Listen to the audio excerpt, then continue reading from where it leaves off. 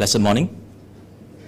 I would like to thank God for giving me the privilege to share His word. I just came back from India, and I thank God for keeping me safe from the virus. And I also like to take this opportunity to thank Elder Peter because he's my hot backup. So if I'm tested positive this morning, he'll be here. So yeah. Before I start, I would like to read you an article a brother sent me a few months ago. Yes, a brothel actually sued a local church over a lightning strike. So a brothel began construction on an expansion of their building to increase their ever-growing business. In response, a local church started a campaign to block the business from expanding, with morning, afternoon, and evening prayer sessions at their church. Constructions progressed right up until the week before the grand opening, when lightning struck the brothel and it burned to the ground. After the lightning strike, the church folks were rather smart in their outlook, bragging about the power of prayer. But the owner of the brothel sued the church, the preacher, and the entire congregation on the ground that the church was ultimately responsible for the dismiss of her new building and her business, either through direct or indirect divine action or means. In its reply to the court, the church strongly denied any and all responsibilities or any connection to the building's dismiss. The judge read through the plaintiff's complaint and the defendant's reply, and at the opening of the hearing commented, "I don't know how I'm going to decide this case, because it appears from the paperwork that we now have a brothel owner who staunchly believes in the power of prayer and an entire church congregation that believes otherwise." Interesting article, right? I was just wondering when I read this that if it was Harold, would any of us be in the prayer meeting in the first place, right? And what would we do if we were in the situation of this church being sued? Will we play the harp and sling the stone? And what does it even mean, right? So I'm sure most of you will know that from the sermon title that we will spend our time today learning from David, the King of Israel, the man that is after our God's own heart. In 2 Samuel chapter 5, the tribes of Israel came to David with this message. "The Lord said to you, you shall be shepherd of my people Israel. You shall be prince over Israel." So all the elders of Israel came and they anointed David king over Israel. The shepherd boy has become the shepherd king. It is easy to mark the path from shepherd boy to giant slayer to anointed king without taking into consideration the complexity, the hardship, the change that David had to endure and to go through. David was anointed king for the third time. Here, he was anointed king of Israel when he was around 37 years of age. Just 7.5 years earlier, he was anointed king of Judah when he was 30 years old. But today we'll go further back 15 to 20 years, when he was just 10 to 15 years. He was chosen by God and anointed to be future king of Israel. We will go back to the days when David was still a shepherd boy. The Lord rejected Saul and promised to raise another king, a man after God's own heart, a man who is better than Saul. God sent Samuel to Jesse, for God had promised himself a king among Jesse's sons. When they came, Samuel looked at Eliab and thought, "Surely the Lord's anointed is before him." Wow, that was quick judgment. Samuel was evaluating Eliab based on just his appearance, his physical gifts. Eliab was tall, strong, and good-looking. Samuel might be thinking, "God, good choice. One look and I know, this is the one." I know what you're thinking. Yes, I like him too. If we remember the last time a big, tall and handsome man appeared, Israel chose him as king, and that didn't really turn up well. It was a difficult concept. It is a difficult concept for Samuel, as he was accustomed to a king whose only positive attribute was physical, was outwardly. Samuel made the same mistake the people made when they chose Saul.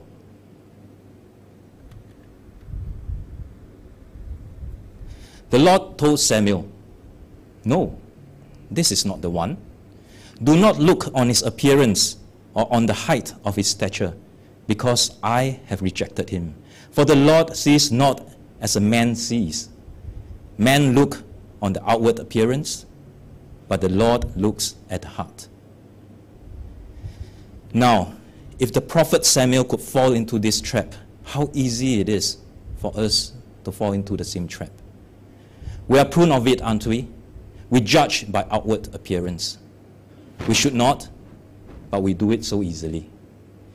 Somebody stands before me and we think we know. All we see is the outward package. We don't see the heart. We can be far too confident in our ability to judge others people's heart, but only the Lord can. Remember what the book of Jeremiah says about our hearts?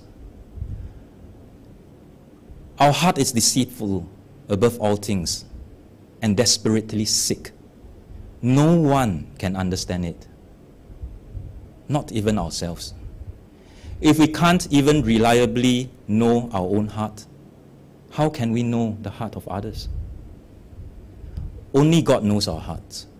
He knows our heart better than we do. And we do not judge on outward appearance. But this is exactly the trap that Samuel slipped into. And if Samuel can slip into it, I suppose any one of us could. So instead, we need to seek God. We need to seek God's heart. We need to seek His wisdom. Most of us knows how the story went. Jesse made 7 of his sons pass before Samuel. Samuel shook his head. "No, the Lord has not chosen this. Are all your sons here?" Jesse sent for his youngest son, who was keeping the sheep. He was ruddy, had beautiful eyes, and he was handsome. And the Lord said, "Arise, anoint him, for this is he." Why did God choose David? Was it because he was a shepherd? No, there was many shepherds. Was it because he was young? I'm sure that there are a lot of young folks around in Israel that time. Was it because he was good looking? Eliab was good looking. Was it because he was a son of Jesse? But God just rejected 7 of his sons. What was it that made God say to Samuel, "This is the one"? It is because David was a man after God's own heart. Saul was still king and would continue ruling for many more years. But here the Lord commissioned Samuel to secretly anoint a young boy who was to be the future king of the nation. Samuel took the horn of oil and anointed him in the midst of his brothers. And the Spirit of the Lord rushed upon David from that day forward. Does Jesse and the son know what is happening? Originally, oil was used exclusively for the priest and the tabernacle articles. It was used later to include kings. It was forbidden to be used on outsiders and common people. David was not a descendant of Aaron. He was not from the tribe of Levi. So David cannot be anointed as priest. David and his brothers knew what the anointing symbolizes. They did not proclaim it because it would be considered treason. Whether they knew it or not, that's beside the point. Most importantly, David was not just anointed with oil. He was anointed with the Holy Spirit. The Spirit of the Lord is with him from that day forward. Now the Spirit of the Lord departed from Saul, and the harmful spirit tormented him. Saul's servant advised to seek out a man who is skillful in playing the harp. Through the music, Saul may find comfort from the harmful spirit. And one of Saul's servants recommended David. This is David's resume. Son of Jesse, the Bethlehemite, an excellent musician, a well-spoken person, good-looking, courageous, skillful in combat.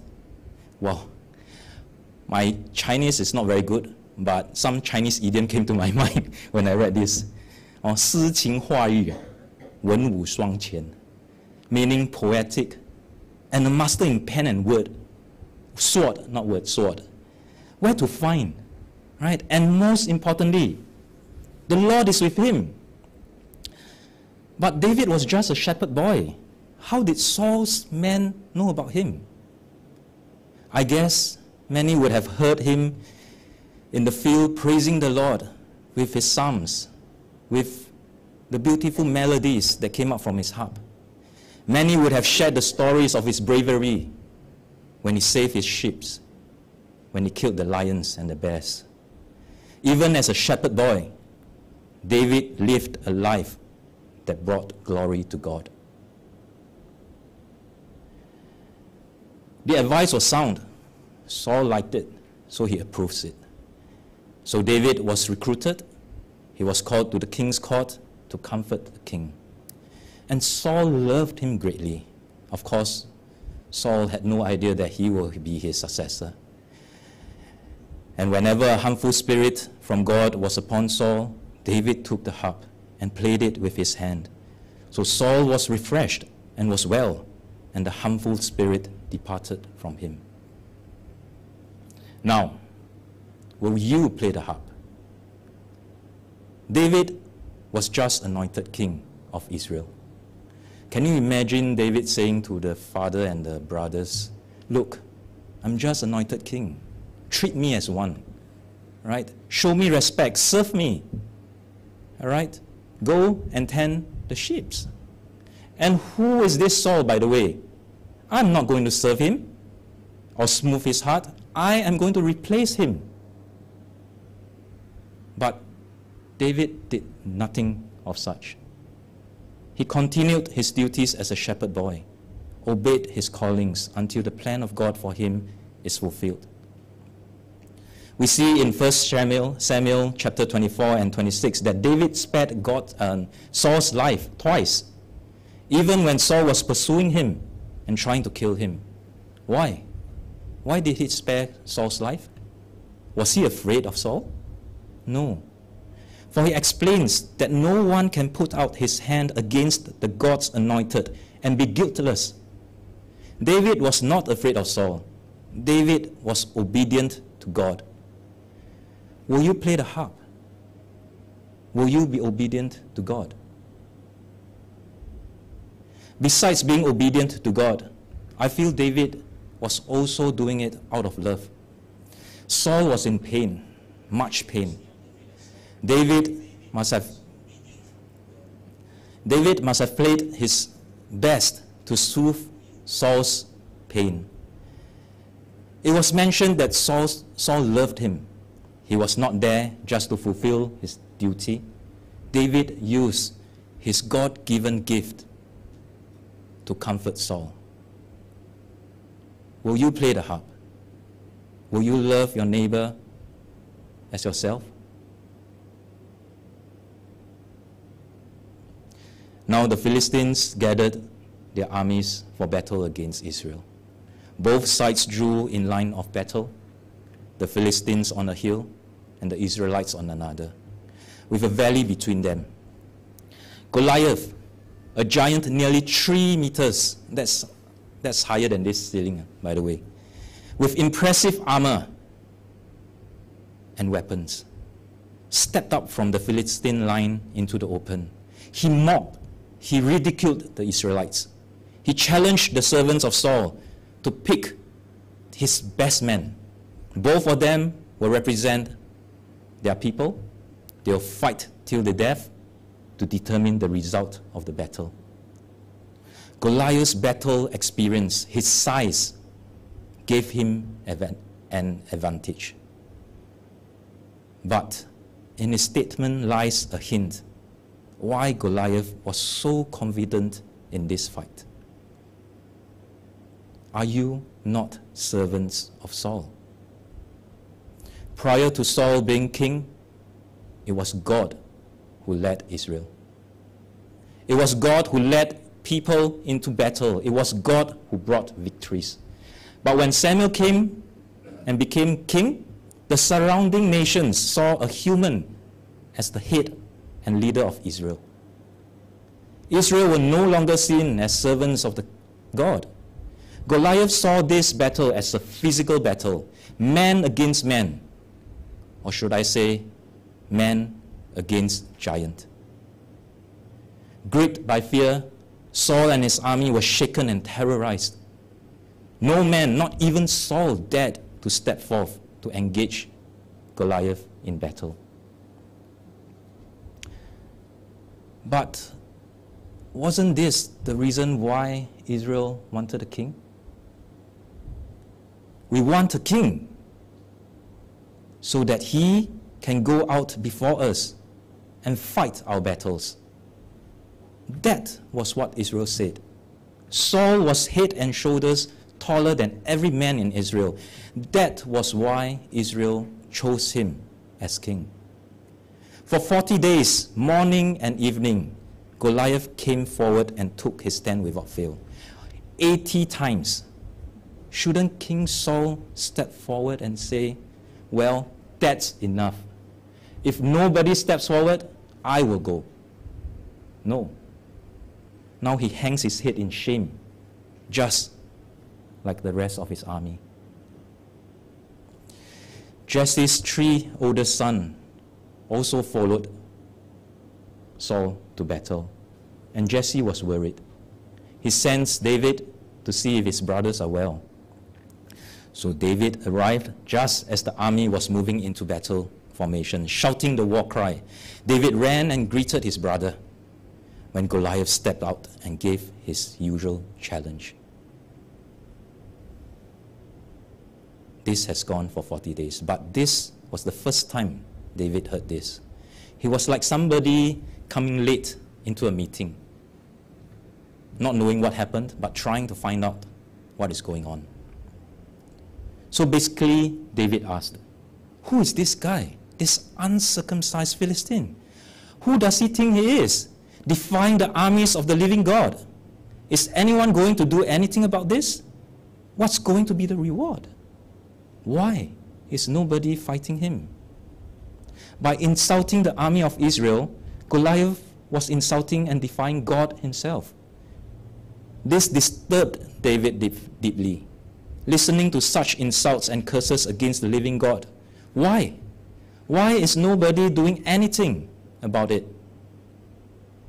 Eliab's brother, which is David, but I supposed to say Eliab was David's eldest brother, overheard this, and he's like, David, what are you doing here?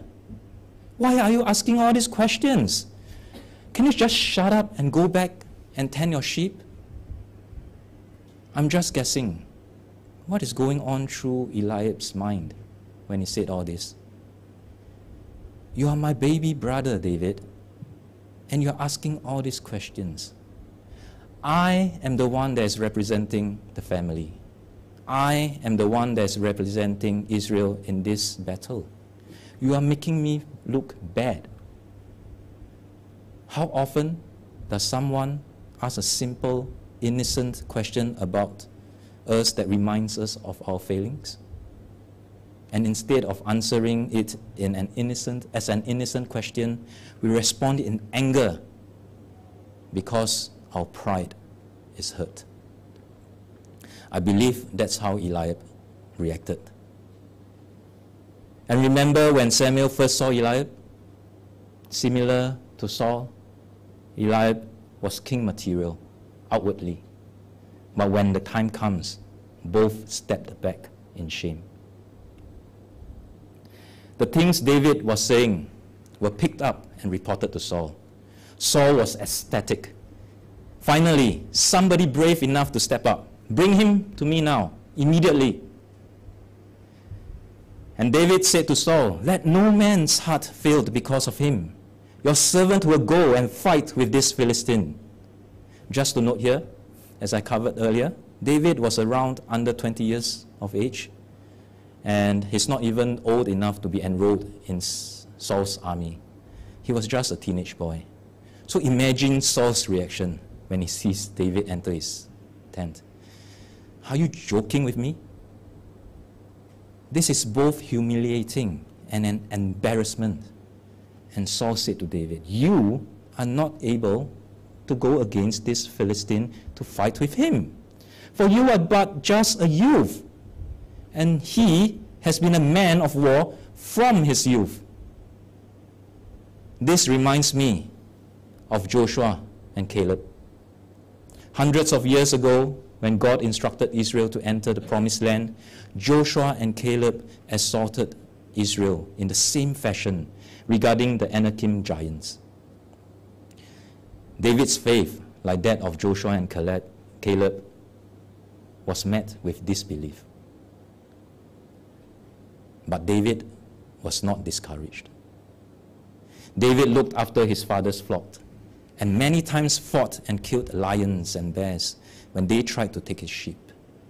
David assured Saul that this uncircumcised Philistine shall be like one of them, for he has defied the army of the living God. David is not relying on his own strength or skills. He's relying and trusting God. Just as Lord has helped him ward off beasts endangering his sheep, God will help him in his new responsibility as shepherd over Israel. Saul finally gave in and allowed David to fight Goliath. He clothed David with his armor, which I find it weird because obviously the armor won't fit. But maybe, just maybe, Saul would have thought, what if David won the battle? I might get some credit, because he's wearing my armor. Anyway, David could hardly move with his armor. He has not tested or trained in it before. It was only burden to him in the battlefield.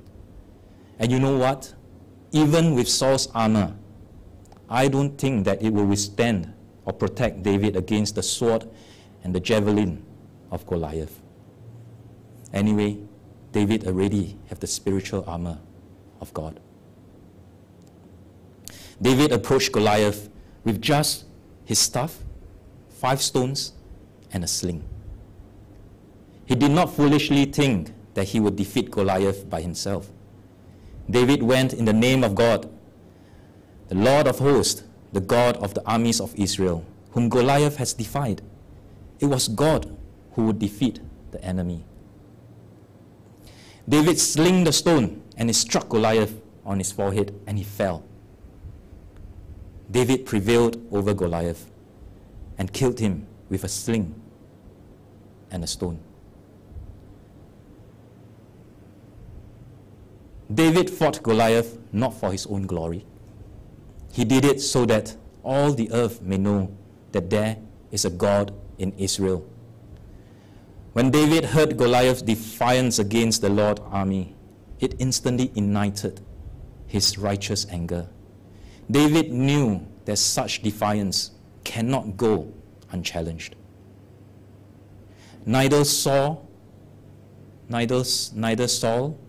nor his army looked to God that day, the whole 40 days. Instead, they focused on Goliath's size and weapons.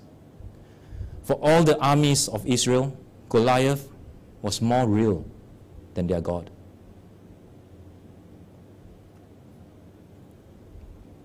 For David, God was more real than Goliath. He knew God was mightier. David's faith in God gave him the confidence. Perhaps this is why David wrote in his Psalms, "Even though I walked through the valley of the shadow of death, I will fear no evil, for you are with me." A giant killer, has got to be a person of giant faith. So, will you sling the stone? Does it bug you when belief in God is ridiculed in the society? Does it anger you when God's name is used in vain? Does it bother you when the people of faith is belittled? Do you even care? It sure bothered David. It was David's consuming passion that God be honored. Will you sling the stone? Will you love God, our Father, with all your heart, with all our soul, with all our mind, and with all our strength? Are you interested over the things of God? Will you hold one another accountable out of love for the gospel? Are you like David, who is willing, out of love for one another and of God, say, "What is going on? Why isn't anybody dealing with this?" And step forward and deal with the matter with God's leading? Or are you like Eliab, who says, Why are you asking all this? Are you trying to make me look like a fool? Let's not deal with the plank in my eyes. I can see well.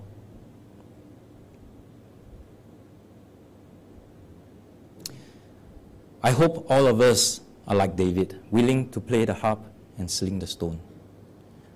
I also hope while we convince ourselves that we are like David, that we search even deeper and ask ourselves this: I am willing, but can I play the harp? Can I sling the stone? Do I have the heart for God? What foundation is my faith built on? Do I have the gifts to play the harp and to sling the stone? David probably wrote these psalms when he was just a shepherd boy. When I look at your heavens, the works of your fingers, the moons, the stars, which you have set in place. The heavens declares the glory of God. The sky above proclaims his handiwork. Day to day pours out speech, and night to night reveals knowledge. David was all alone with his flock in the field. In the night, he looks up into the sky. He sees thousands of stars. He sees the Milky Way. He declares God is even bigger, even mightier, because God created it all. David is humbled because he recognized how small he is and how real God is. Who am I, Lord, that you know me? Who am I that you love me? That you anoint me as the future king of Israel? It is just him and the Lord out there. And David drew close to God, and he spends time with him. By keeping the sheep, David knows how the sheep needs to be taken care of. He knows how much the sheep rely on the shepherd. And David realized that he was also a sheep, and God is his good shepherd. And during this time, David probably learned and practiced playing the harp, wrote the Psalms, and sang it with all his heart. The Lord is my shepherd, I shall not want. He makes me lie down in green pastures. He leads me beside still waters. David had a deep relationship with God during his early years keeping the sheep. Do you have a deep relationship with God?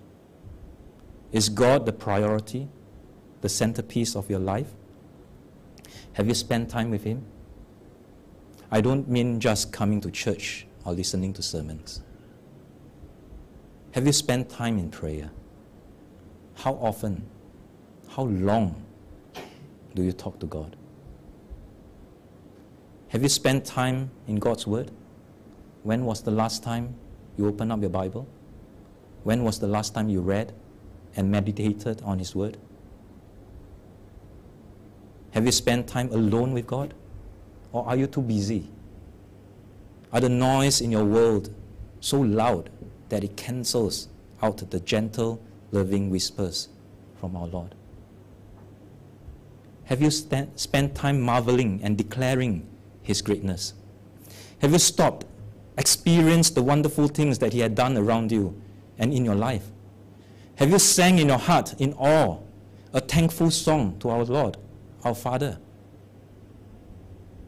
Make God the priority and centerpiece of your heart and life. David did not spend all of his shepherding days walking the sheep, playing the harp, and singing songs to our Lord. David is always on the alert. He ensures the flock don't wander off. He keeps them safe from predators. He practices slinging the stones, spending many days, nights, weeks, months, years in perfecting the accuracy, in mastering the skill. But skills alone does not make him fearless. There were times when his life was in danger. There was time that he was terrified. Whenever he finds himself in such situations, he recalls the time that God blessed him, that God protected him. David grew in faith and trust in the Lord when he was out keeping the sheep.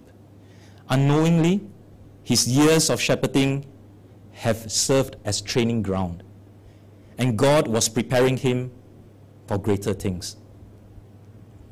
When Goliath ran towards him, David didn't drop down on his knees and prayed, "Lord, now is the time.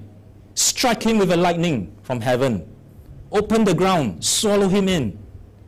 Send the lions, send the bears. Lord, kill him." No. David knew the battle belonged to the Lord. He knew the victory belongs to the Lord. But he also knew that God wanted him to be part of it. He ran to meet Goliath. David trusted in God so that his heart was calm. His hand was stable, was steady, and his aim was sure. When everyone else thought, "How can I beat Goliath? He's so big." David thought, "Goliath is so big. How can I miss him?" Many Christians struggled at this point. They asked the question, is God supposed to do it? Or am I supposed to do it? Maybe I should trust in the Lord and see how things turn out.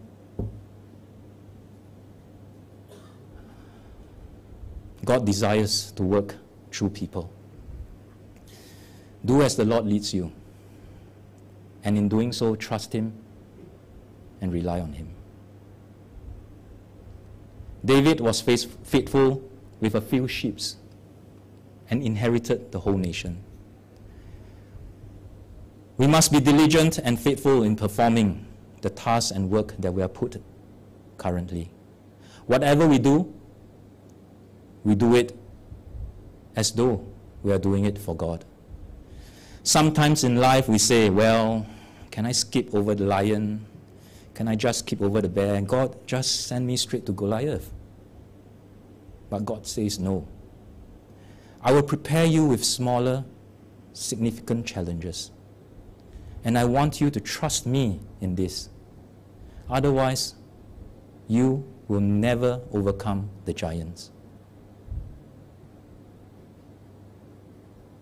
The shepherd boy has become the shepherd king. It is easy to forget that it took David around 25 years from his first to his third anointing. It is easy to be excited about David as the giant slayer, as the king of Israel, but we must not forget where it all started. David had a strong foundation. David did not become soother of Saul and a giant killer overnight. David was faithful over little things, and more was given to him. The habits and foundations of David's youth never left him. He was diligent and wholehearted in performing what was entrusted to him. When he was afraid, he trusted in God. When he was discouraged, he turned to God. And when he was alone, he praised God because he knew that his Holy Spirit was with him. He was never alone. David was a lifelong seeker of the Lord that he loved. There's a lot to learn from David, but more importantly, even though David won a great victory, it was not greater than the victory that Jesus Christ won on our behalf. It was not an accident that Jesus was known as the Son of David. David's victory over Goliath is a picture in advance to the victory Jesus won for us on the cross. Both David and Jesus were sent to the battlefield by their father. Both David and Jesus went to the battlefield alone. Both David and Jesus were scorned and rejected by their own brethren.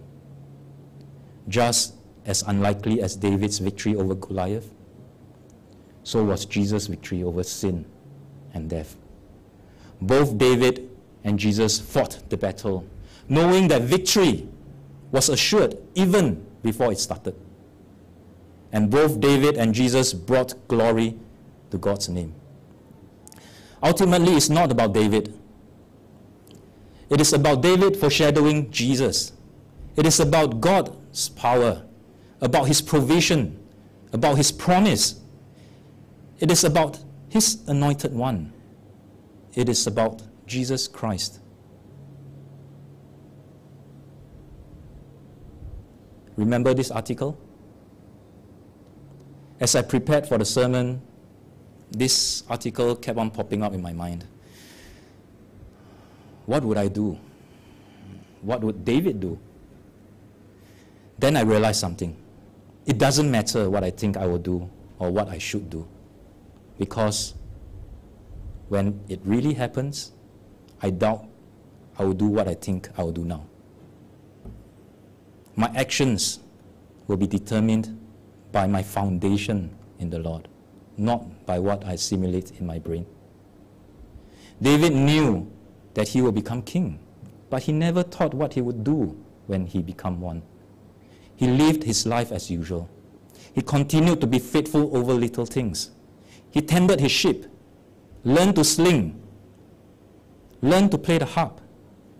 He constantly praised and relied on the Lord. With each lion he killed, with each sheep he saved from the mouth of the bear, his faith strengthened. And when situation arises, he responded according to God's will.